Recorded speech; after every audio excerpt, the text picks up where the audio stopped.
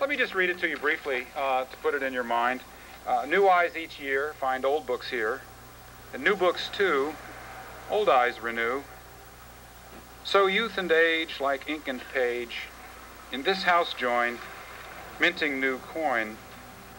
Philip Larkin, who's probably the most admired English poet in the latter half of the 20th century, was a librarian himself. He was university librarian at Hull in England. And I think this poem is especially appropriate for this occasion because it gives us a sense of the library as a place, particularly as a place that spans generations. New eyes each year find old books here, and new books too, old eyes renew. That it's a place where the sense of the past is transmitted to younger readers. It's often the first place they get it, in fact, is from being in the stacks and suddenly seeing all those books. I remember the first time I got in the stacks of the Bryn Mawr College Library when I was 12 years old. I was just sort of overwhelmed by the physical presence of all those books. And they also keep older generation in touch with new ideas. New books too, old eyes renew. There's a nice little pun on renew there, right? That books renew readers, but readers also renew books, that they keep old eyes in circulation with new ideas. And that commitment to spanning the generation you can see in the design of the space with the children's area, the young adult lounge area, and the seniors corner. Hello, I'm Catherine Byers-White, your host of the Los Altos History Show. You've just seen an excerpt taken from the recent dedication of the newly remodeled Los Altos Library. The keynote speaker was Dr. David Rigg. He was reading a poem by Philip Larkin. In the spirit of celebrating our library and Los Altos history, we have a very special guest this evening, Carol Tefft, the city librarian. Carol received a Bachelor of Arts degree from the University of Kansas and a Master of Library Science from the University of Illinois. She began her professional work as a cataloger at the University of Kansas. She also told me that the day some involuntary tears ran down her cheeks and froze as she braved the cold Kansas wind, she thought there must be a warmer climate somewhere to use this degree. So she and her husband, a graphics designer, trekked west, as so many of us have done, to find a new and warmer life. Carol and her husband have raised 2 sons here in Los Altos. One is a Navy pilot, and the other is a student at Foothill College. Carol loves books, gardening, and travel. Carol has been managing librarian in Los Altos for 30 years.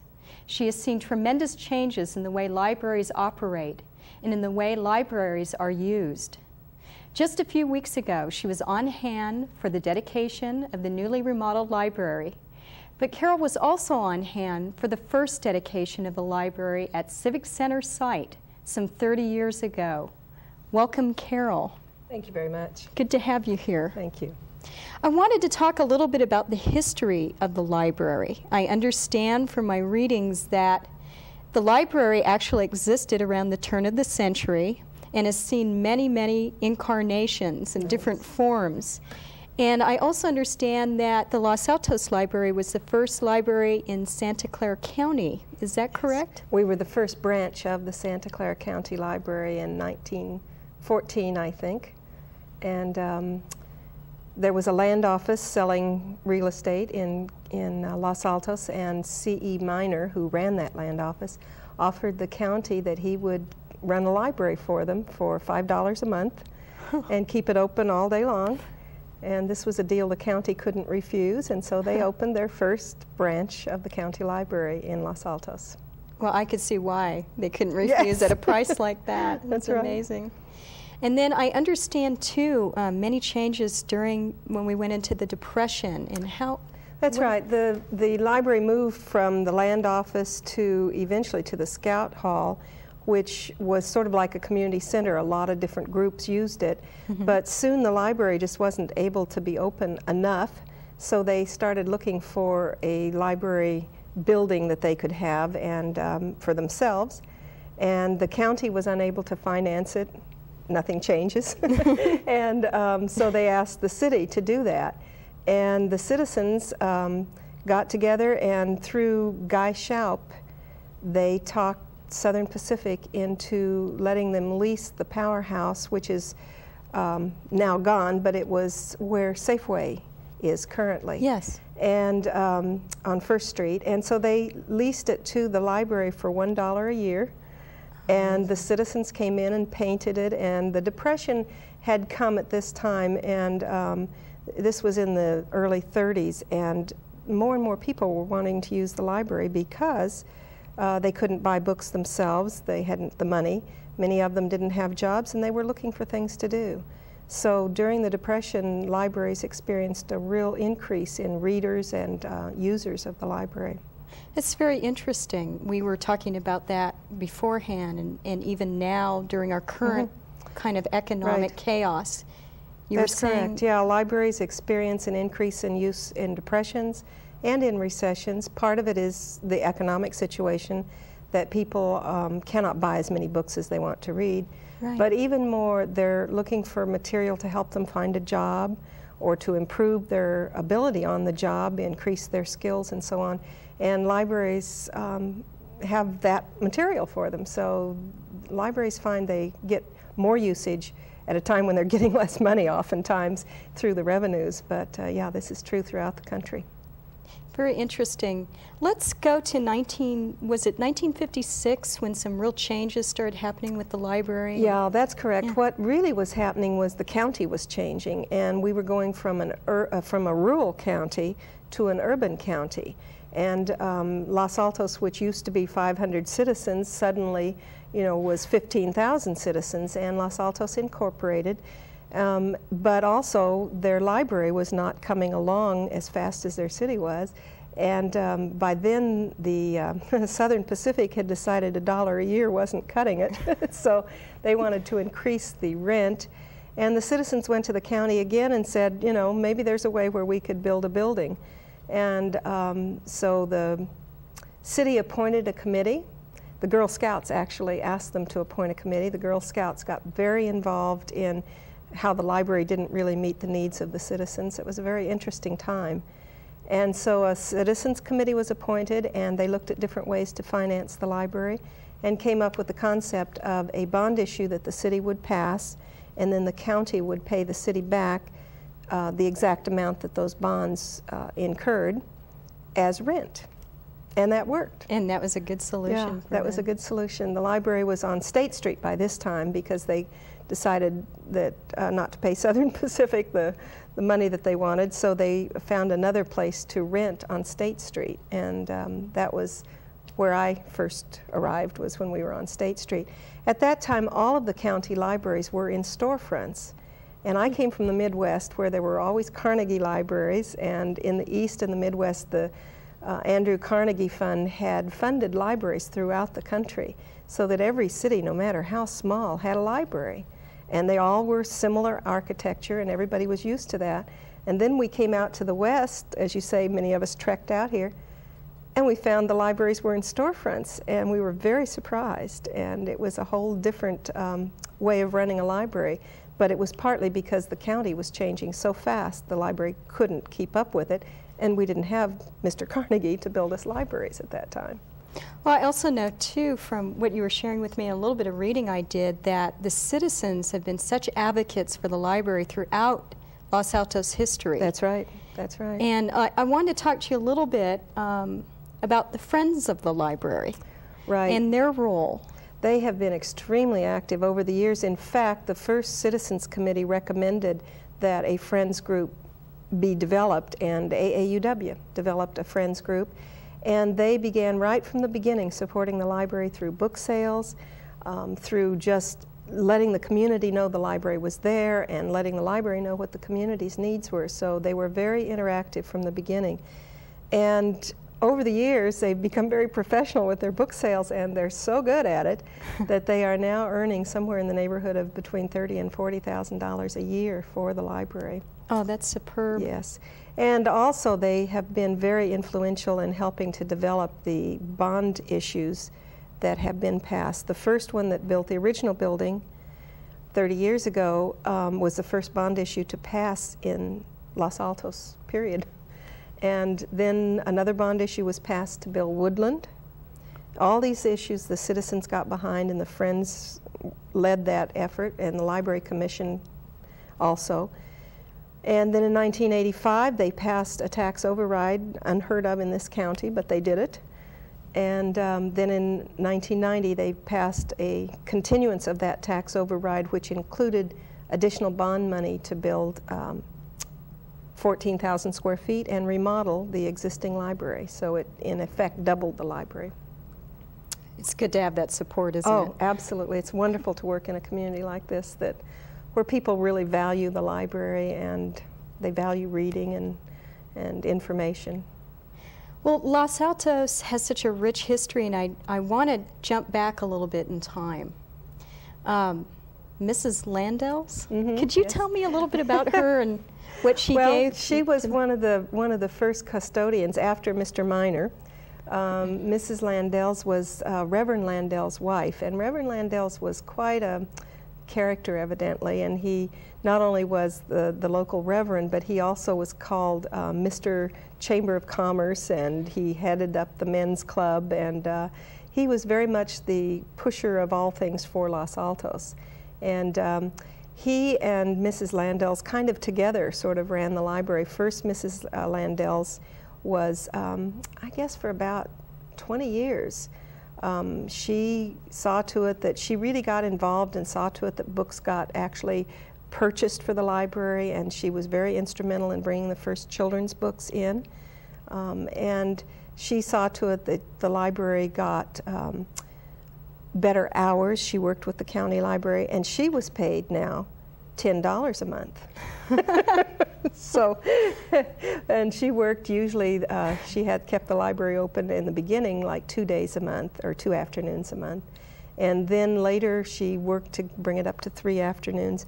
And as time went along, there was just more and more interest and more usage, and the library began to be open all day. So it got more and more. And then finally, of course, we did go to, by the time we were on State Street, we were open 64 hours a week. Could you tell me a little bit about the recent remodeling? What prompted it? And well, space and the change in technology. Libraries had totally changed in the 30 years since we built the building in the Civic Center, and nobody could have predicted then that we would have computers, and that's the way we would look our books up. And in fact, we would have videos and CDs and talking books, and everything had so totally changed that the library just wasn't adequate any longer. It was built to house 70,000 volumes, and we had crammed into it 140,000 volumes. Oh, that's amazing. So we had lost seating space, of course, and our shelves were clear up to the 7-foot height, and it was a crowded library. And then the technology was a real problem because we just didn't have adequate technology. So that was what prompted a space needs study, and the rest is history, as they say. So. Well, we were talking earlier about, we just read recently in the paper that newspapers actually are going online to computers. It's amazing how many new technologies. Oh, absolutely. Could you talk a little bit about how library technology has changed, how computers have affected the library? And well, we have integrated catalogs now, so that from the time a book is ordered, it shows up in a computer that you can sit in your local library, or you can sit in your home with a PC and a modem and access the library computer. And you can find out the minute a book is ordered, You can see when it arrives and goes into processing. You can see whether it's checked in or out. You can see if it's on reserve. You can look it up in all the ways that you could with a card catalog, plus many more ways. You can look it up if you don't even remember the author or the title exactly. You can look it up with keywords. And the whole thing has totally changed. And indexes for magazines are now on computer.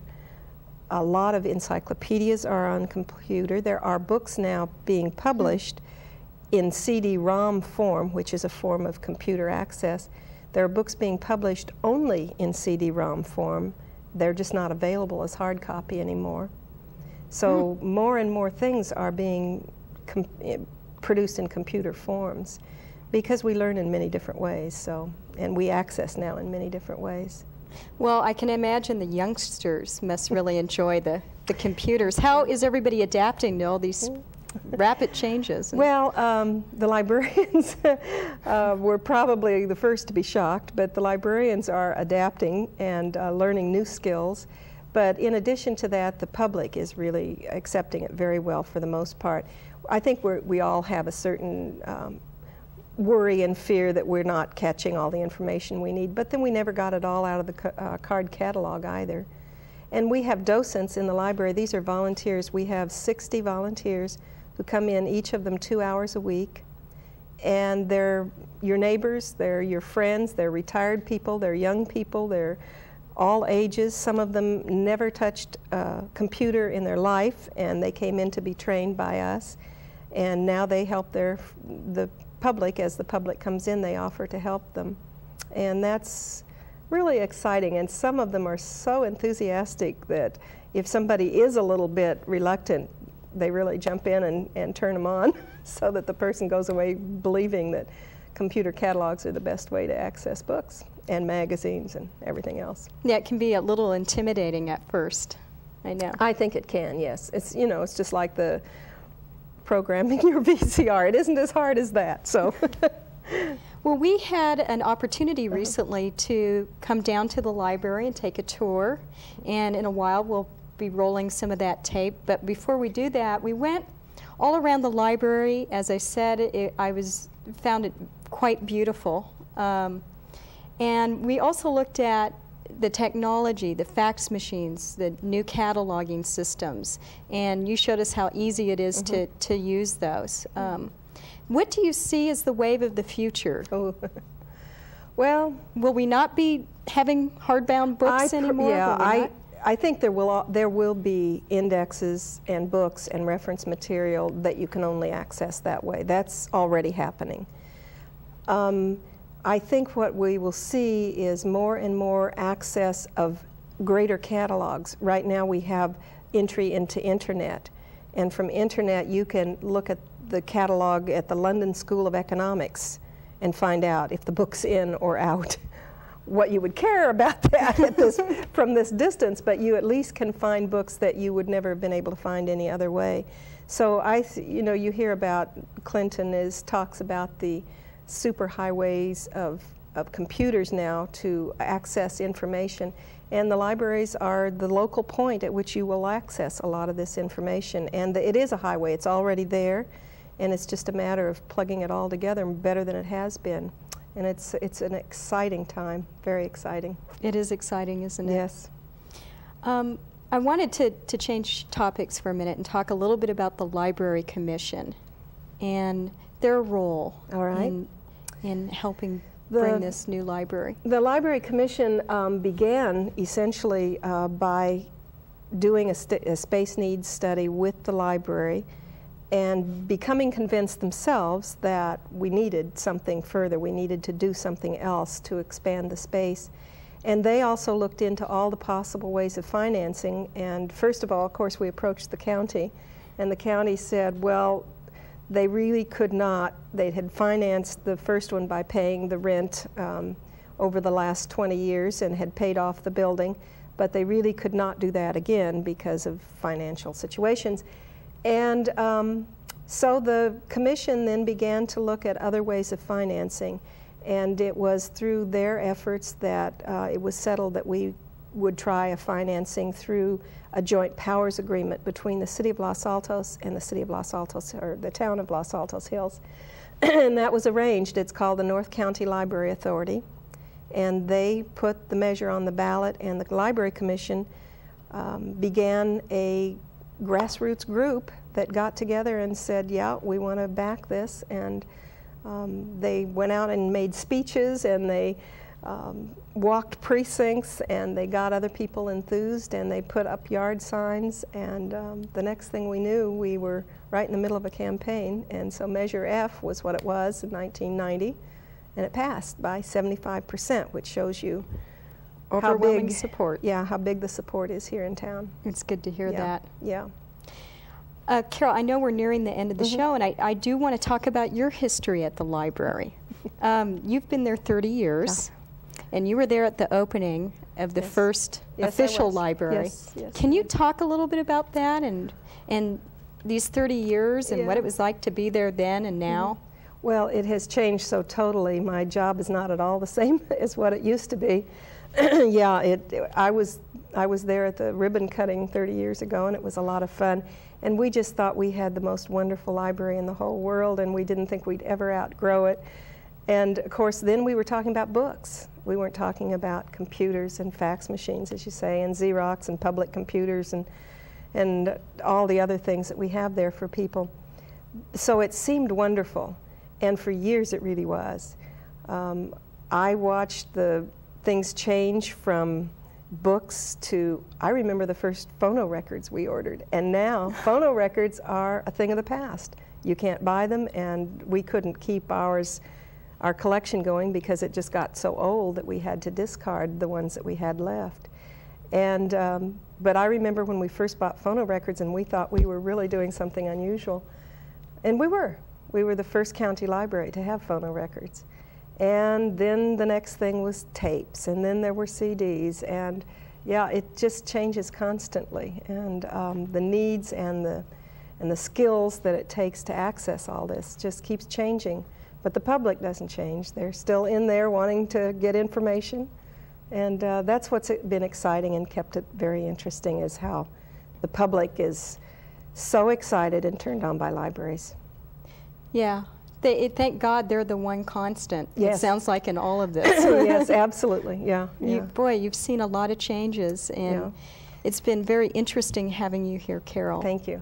And we want to go to our tape here in a moment. Thank you very much for being here with us. Thank you. We've joined Carol and her staff this past weekend to get a first-hand look at what a 1990s library looks like and how it operates. I hope you enjoyed this evening's show and that you enjoyed this video tour of the Los Altos Library. Until next time, goodbye. Let's roll that tape. We met Carol at the recently expanded and renovated Los Altos Library. We asked her to give us an overview of the different areas of the library. As you come into the library, you first enter into a very spacious lobby that has the circulation desk, and then as you come on in further, you will see an art wall which has been set aside for us to have art exhibits, and we change the exhibits every 2 months. We just put up a new exhibit, which is wonderful. And then also we have the children's room, and then the adult room has a large reference area, and then special areas for magazines and newspapers, audiovisual areas for such things as talking books and CDs and CD-ROMs, and of course lounge areas for people to sit and read, and many tables for them to study at tables. And then, of course, many, many stacks for them, shelves for the books themselves. And then in the children's side, we have a program room which is available for the public on the weekend. So many community organizations have meetings there on the weekend. In the library, it has programs, both children's and adult programs, for the public that we have in the program room. Another special area that we've been able to develop in the library is the children's room, and it's now twice the size of what we had available before. The theme is stuffed animals, and especially stuffed animals from books. So we have a wonderful, huge Curious George that the children always come up and greet when they come into the children's room. They usually give him a hug goodbye when they leave. And we have Clifford the big red dog, and we have Babar, and a number of stuffed animals that represent story characters.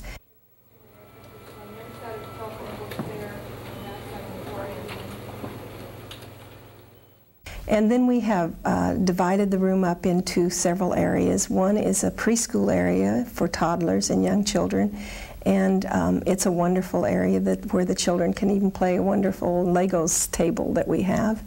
And then we have a easy reader section, which is for the children who have just started into school.